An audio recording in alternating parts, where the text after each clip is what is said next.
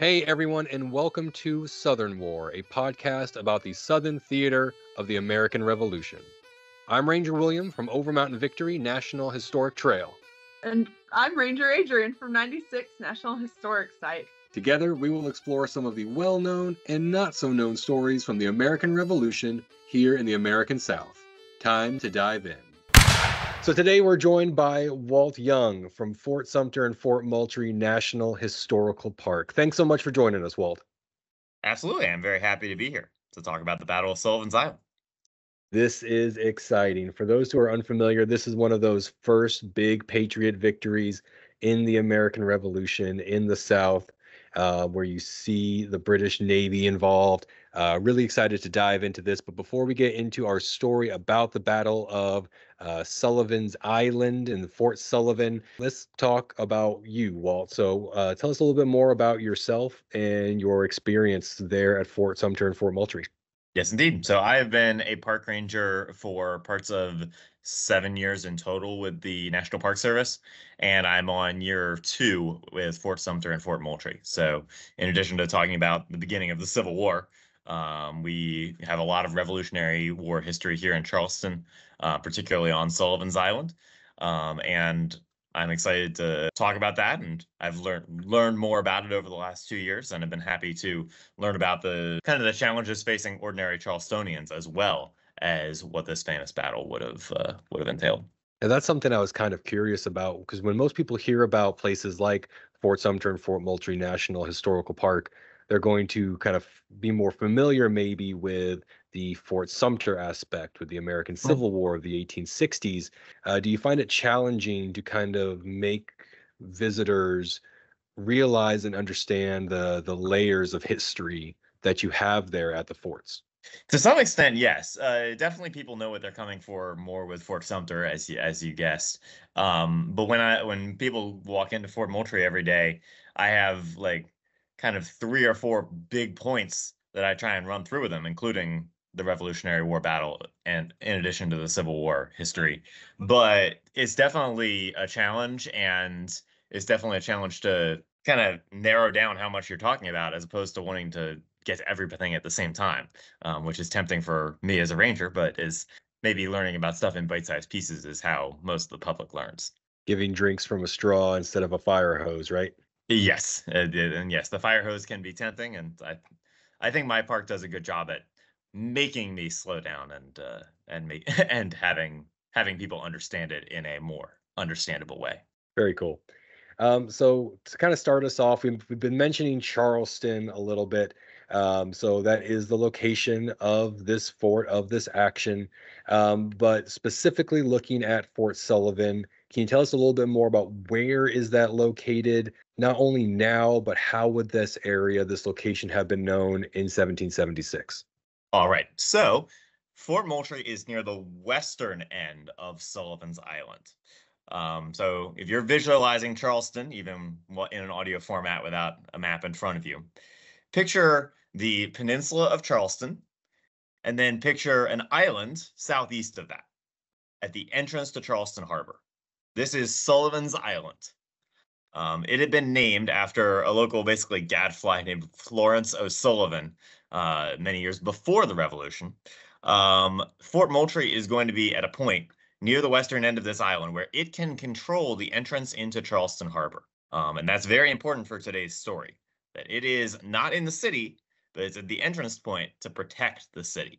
Today, you can come to this site as well. You just won't be seeing the original Fort Sullivan.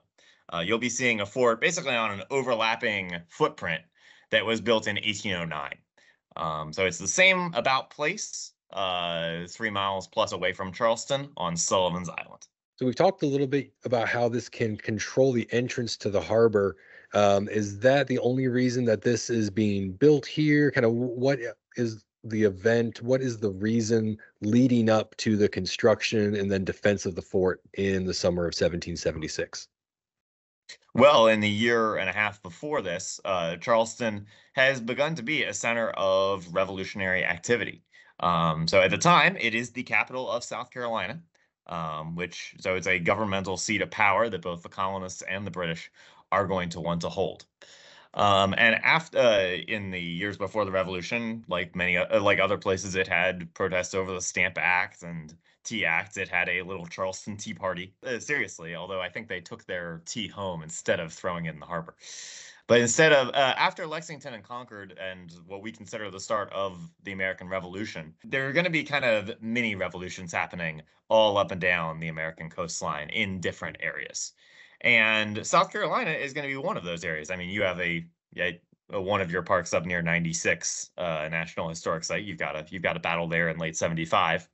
And there's real question over whether South Carolina could become a potentially independent state.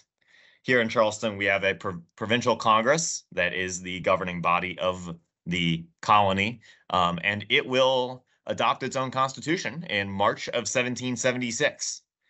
So that is before the nationwide Declaration of Independence. South Carolina has made a move that would indicate that it could be an independent, maybe a country, maybe a new state. We don't really know yet, but that is going to be vital to whether or not there's going to be a revolution here or not. And the British are trying to make sure that there's not. So their goal in sending a large fleet down this way in early 1776 is to establish bases in Charleston and elsewhere and recruit some Southern loyalists to fight alongside them. So they think we can take back Charleston, we can hit the heart of the revolutionary fervor here in South Carolina, and then we can take advantage of the loyalist population elsewhere in order to have a successful campaign here down south. One of the people along with them on this voyage is going to be the former royal governor of the state, William Campbell, who is going to say, be quoted in a letter, that every rebellious measure which has been adopted in this part of the continent originated in Charlestown, is the fountainhead from whence all the violence flows. So if we can take Charleston, say the British, then we can lock down the most rebellious area in the South, and then we can start taking places where people agree with us from there. That's a great quote from the governor. I love that. Mm-hmm. So this fleet is sailing south. What do we know about the history of the fort? Like, had there previously been any fortifications attempted out there on Sullivan's Island to control the harbor, or is this the first time that there's being something built? There had not really been fortifications before this on Sullivan's Island. And one thing I neglected to mention in the section about what Sullivan's Island is that the main governmental function it had been used for before this is unfortunately quarantine houses for largely victims of the transatlantic slave trade. So up until late 1775, you've got people in huge numbers being brought into South Carolina on against their will on the transatlantic slave trade. And think of Ellis Island in New York as a kind of quarantine site for immigrants who want to come here. This is an importation site for immigrants who might not want to come through here and might be carrying a lot of nasty diseases. So there was nothing, there was only those buildings here until late 1775, and they actually get destroyed in late 1775. So they're the first kind of colonial activity here is going to be a group of enslaved workers trying to basically get to that island, and it seems weird that they would be running toward a quarantine site, but they're hoping that the British ships can pick them up in late 75, and the colonists will want to, one, prevent the British from making a landing here in late 75, and two, for many of them, get those enslaved workers back. So they are going to prevent that from happening, and then establish a foothold on that island. After that has happened, the colonists will now have Sullivan's Island rather than the British, and they can start using it as a site for building a fort. And like I mentioned earlier, it's a strategically important site on the way into the harbor. So the colonists are going to want to start building a fort there, and they're going to do so beginning in January of 1776. They're authorized by the local legislature. They're under the command of a man named William Moultrie. So you'll hear this sometimes referred to as Fort Moultrie. He didn't name it after himself at that time, but he is the first commander of the fort. And they will start working in January 1776 with work from both colonists, militiamen, and enslaved workers. That was great. Thank you for sharing all that, the role that this island had and the layers of history there. So Yeah, Super glad you I mean, included it's a that. very sad story, but I mean, for millions of people, we estimate that hundreds of thousands came in on the slave trade to Charleston specifically. So yeah, if we don't talk about that, we're leaving out a huge portion of what makes this island important. So you've introduced already our one of the big players here with Colonel William Moultrie and the location and the reason of building the fortification. Can you tell us some other kind of key players who are going to be involved in this story and what is going to be built? Like, what are they going to construct with Fort Sullivan? Yep. So a couple of the other key players on the Patriot side, besides William Moultrie, are going to include a man named William Thompson, but he's also known for his nickname of Danger Thompson. So you want that guy on your side in a battle. He's going to be largely commanding Patriot forces on the opposite end of Sullivan's Island, and we'll get to that why that's important in a few minutes. Another Patriot who's going to be interesting, an interesting part of the story is a man named Charles Lee. Who is from coming down from the Continental Army. And he's basically going to be the advisor from the Continental Army to the defense of this city. We're going to talk about he's a controversial character, so we'll talk about his opinions on the fort in a few minutes. On the British side, we've got Henry Clinton, who many listeners will know as one of the foremost British generals of the Revolution. And commanding the naval forces is going to be a man named Admiral Peter Parker, not Spider-Man. And I can prove it because he has one of those aristocratic British wigs. He does not look like Spider-Man. But he is going to be commanding the British fleet to try and get into this harbor. So colonists and the enslaved workers will begin building in January, and they're going to have a couple of building materials that are going to be crucial to the success of this fort. The main structure is going to be palmetto logs. So the palmetto trees that are commonly found on coastal islands here in South Carolina are going to be the wood for this fort. You've also got a natural adhesive in vast quantities on the beach in sand. So it's palmetto log and sand fort to hold it together. And it'll be under construction. It's partially finished 5 months in by the time the British are about to show up and attack. It's worth noting that Charles Lee, the Continental advisor to the Patriots here, is going to think that this fort is horrible. He's going to look around and he's going to say that this is a slaughter pen in the making. And he's going to recommend that the Patriots abandon this strategic location and just move back to downtown Charleston and focus on defending the bottom of the city. Whether or not his plan would have been the more successful, I think will be evidence as we move on through the program. But there are some people in very high places with serious doubts about whether this fort is going to be able to successfully defend. And that brings us right up to the moment of action here. What is going to happen? When will this unfinished slaughter pen be tested? Why was the fort's defense so successful? So, a couple of reasons. The British are going to show up at the beginning of the month of June 1776, and they are going to end up putting their plans into action in the later part of the month, primarily on the day June 28th, 1776. So I always ask my visitors, and I can ask you since we're here, who has home field advantage in this conflict? Is it going to be the British or the colonists? The British. It is going to be a coastal naval action, and Britannia rules the waves. That is an interesting perspective, but I would go for the colonists because they know the specific inlets around here, whereas the British have primarily good naval power just in general. So the British are going to have to plan for knowing the specific terrain entering this harbor. And they're going to make a couple of plans for attacking this fort. Plan number 1A is to get ships in through the main part of the harbor to go from the main shipping channel of Charleston Harbor, which is just south of Sullivan's Island, past the unfinished fort, take it out, and then get into the city of Charleston and conquer that. So that's plan 1A. I would say plan 1B is going to be actually a land attack. So they are going to land forces over on what we call Long Island. Nowadays, we call it Isle of Palms for tourist and Airbnb purposes. But Long Island is going to be an island up from Sullivan's. And if the Brits can hit the fort with artillery from the sea and then make a land attack and land on the northern end of the island and get hit the unfinished fort from the back, then they can squeeze it and they can win the battle that way, they think. Out of those two ideas, how many of them do you think work?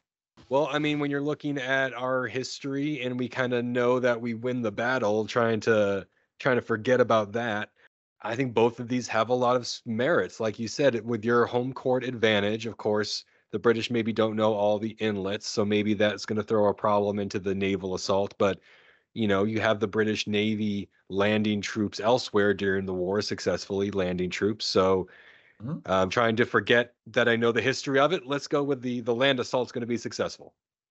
There's a decent case to be made that they had reason to believe that it could be successful going in, but the answer ultimately is surprisingly going to be zero. So the British are going to make some strategic error and intelligence errors. One of them is that they think that Breach Inlet, which connects these two islands, or separates them rather, is shallow and easy to cross, and that does not end up being the case. They are going to run into a 7-foot deep inlet even at low tide, which is going to be very difficult to cross, and they're going to have to try a boat landing. They are going to be turned back by that colonial force under William Danger Thompson at that end of the island. So that plan is not going to play a major part in the fighting at Fort Sullivan itself. And that force is basically taken out of the battle. Problem number two that they're going to come across is that they think that this channel is going to be fairly deep and wide, about 20 feet deep at its deepest, which is correct. But they run into the problem that it's not nearly as wide as they think. And so of their 9 warships they're trying to sail in the harbor, 3 of them will run aground on the future site of Fort Sumter, which has not been built yet, but is then just a sandbar. So they are going to run aground and be basically taken out of the battle. The remaining 6 will not make a move toward Charleston very quickly. Instead, they are focusing all their fire, basically sitting in front of Fort Sullivan and firing on it for the better part of the day of June 28th. The British have about 262 cannons on their ships, and the colonists inside the fort have 31, which is more than a 9-to-1 ratio. And yet, by the end of the battle, another thing that will prove pretty important is the building materials of these vessels versus the building materials of the fort. The spongy palmetto logs will manage to withstand a lot of that British attack, whereas even facing far fewer numbers of bullets, the British, with their more brittle wooden ships, better for seafaring, will take a lot more damage, and their ships are going to be pretty cut up by the end of the battle.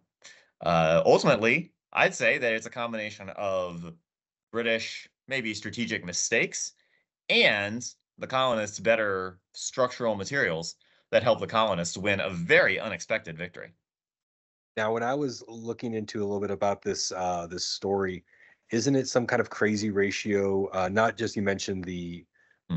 the dichotomy in the number of guns, but the number of shots fired. I came across somewhere that it was like for every 1 shot fired by the fort's defenders, the British fired 50 at the I, fortification. I have seen the 50-to-1 number as well, and I think it is pretty remarkable that because the colonists are basically holding back fire, it's mentioned throughout the battle, and they are trying to not take shots until they know that they're going to hit something. It does help that the British get their ships very close to the shoreline, and are within pretty easy cannon range of the colonists, and so those colonial bullets do pack a punch, as opposed to fairly ineffective British cannon fire. So yes, it's a truly remarkable victory in several ways. Now, in another place, I was reading that Commodore Parker was wanting to bring his fleet closer so that they would have more destructive energy, more momentum behind the shot to try and Mhm. break through the palmettos.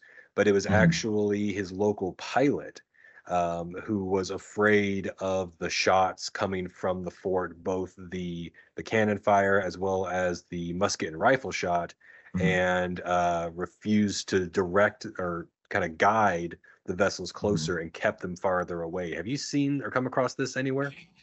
Well, I will. I don't know about the later part of that story in that I haven't seen that specific note, but I would mention that the local pilot might have been on something in that the harbor is not as wide as Parker believed. Like, as you get closer to Sullivan's Island, it is not still 20 feet deep directly next to that island. It's a relatively narrow channel that snakes through the harbor.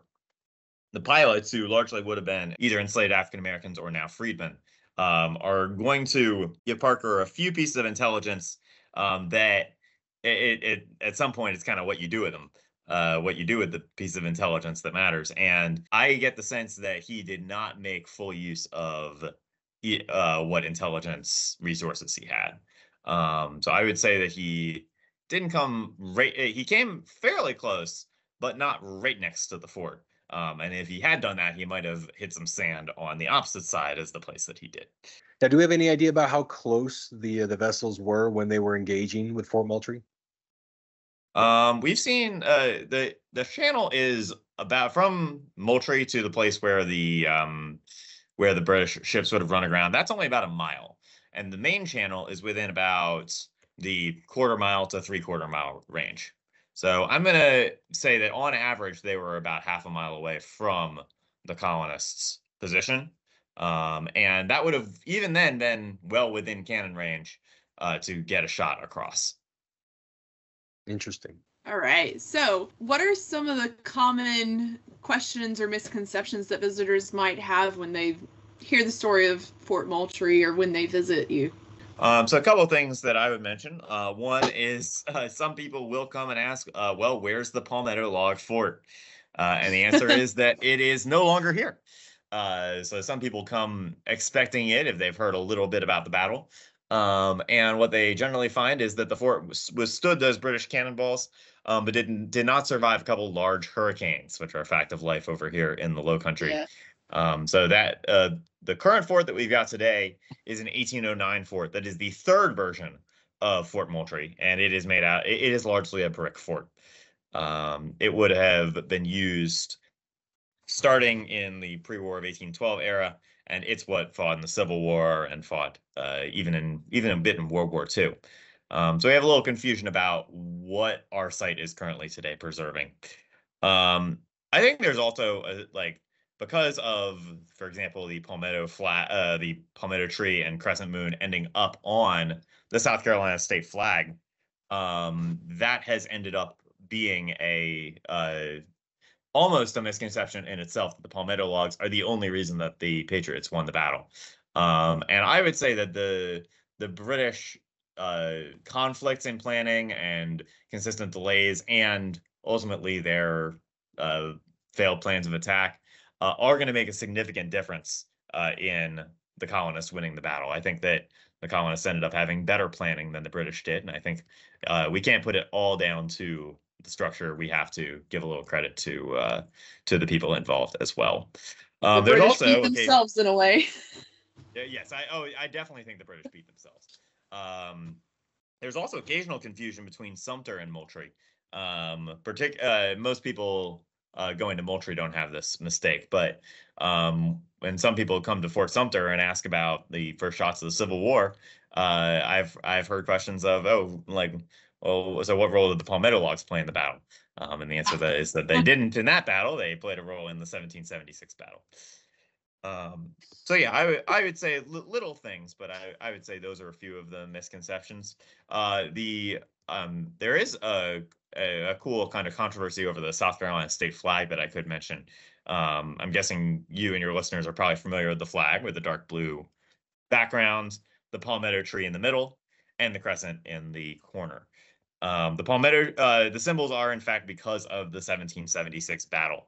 The palmetto tree got added to many South Carolina related flags in the years after the Revolutionary War, and was added to the state flag in 1861 by the Confederacy. But it's intended to be a symbol of resilience, that the colonists had managed to turn back the British Royal Navy using these palmetto logs. The crescent, people argue about it all the time. Some people will say that it is a gorget, like the neck brace, that many medieval soldiers would have worn against potential attacks to their throat area. One author, local author with a good book about William Moultrie, has argued, and I tend to take this position as well, that it comes from Moultrie's crest.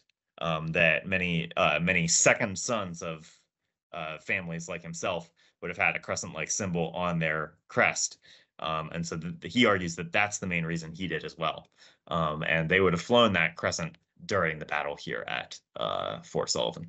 Cool. All right. So after the battle, what happens? What does it affect the American Revolution, especially in the South? So I would say a couple things. One, in terms of how it impacts the South, it really damages it is a complete failure for the first major British attempt to take the southern colonies of the future U.S.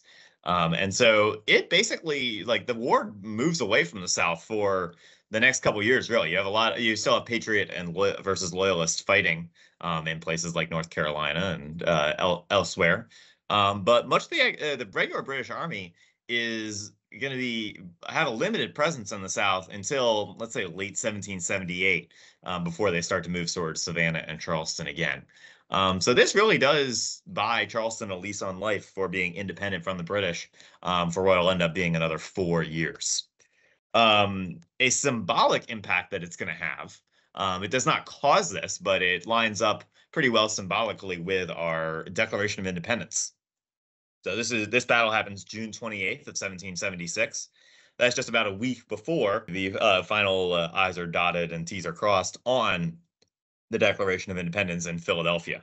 Of course, William Moultrie couldn't have gotten on his mobile phone to Thomas Jefferson and John Adams to say, "We won the battle, you can finish writing now." But they were able to get word up there by the time you get to early August, which is when everyone's finished signing the document. So it could have been it could have been a kind of morale defeat right around the time of the signing of the Declaration, that, oh man, the British are able to start cutting into our territory and we haven't even begun being a country yet. But it ends up being a morale victory that the most powerful navy in the world has now been, at least today, vanquished by some ragtag militias and their palmetto logs. So I would say, in addition to the strategic impact, it also does have a kind of morale impact on the rest of the country and the war effort. Yeah, that's true. I haven't even thought about that. Now, when it comes to kind of the complexity of the stories and some of the layers of the stories that you've been sharing with us, do you have one that is kind of your favorite topic, or an untold or lesser known story related to the fort's defense?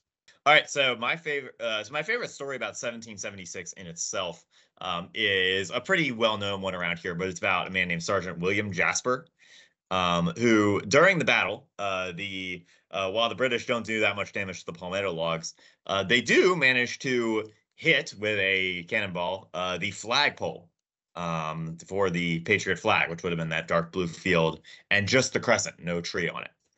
So as it topples to the ground, that is one kind of, again, with potential morale boost for the British and potential morale downer for the Americans, that their flag has been cut down.